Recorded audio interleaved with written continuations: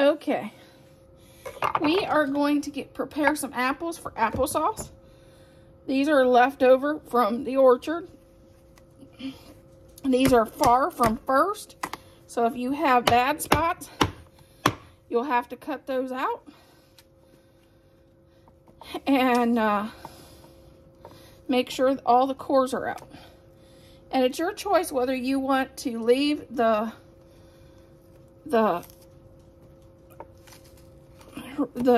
rinds on or take them out.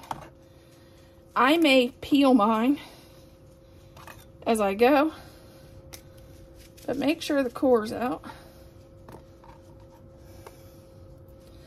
And you can, if you want to, the cores and the rind, you can actually make jelly out of if you like, so you don't waste anything. Because there is what they call scrap jelly, or I think they call it scrapple, that you can use and use the whole apple.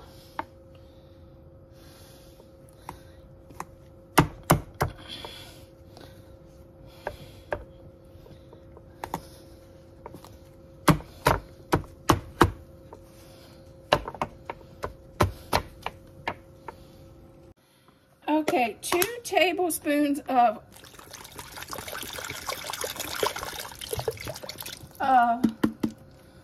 lemon juice. About 2 cups of water. Okay, I have about 4 more apples to peel, but I thought I'd show you what I add into it. 1/2 cup of brown sugar or white sugar. I just had some brown that needed to be used. I think that's the theme of this recipe. It needs to be used. 1 tablespoon of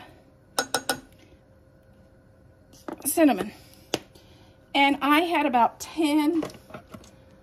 12 apples that was good out of the apples I had, so that's about how many apples you need. Between 8 and 10 apples.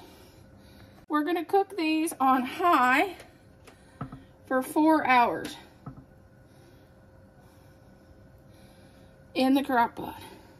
Okay, our applesauce is done. All we have to do is, if you left the skins and the seeds in, you run it through the colander. Me, I'm going to just use my emulsion blender and blend this till it's as smooth as I want it. I like mine a little chunky, but not real chunky.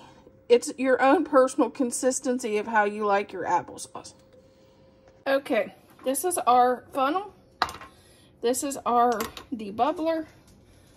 And we are going to fill our jars with our applesauce. I got too tired to finish last night, so we're starting this morning. And I didn't get as much as I thought I would, but that's okay.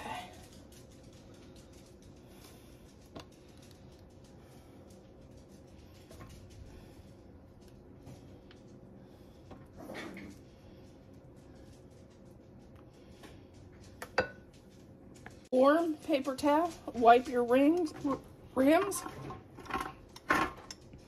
and the inside too. And I got this down the side, so I'm going to wipe that off too. Add a lid and hand tighten. Okay, here's our hot water bath canner. We have the water above the jars. We only had 3, not the 6 that the recipe said we would have. Maybe our apples was smaller, I don't know. But we're going to get those out of the refrigerator. And we're going to boil this for 20 minutes. And then we'll take them out.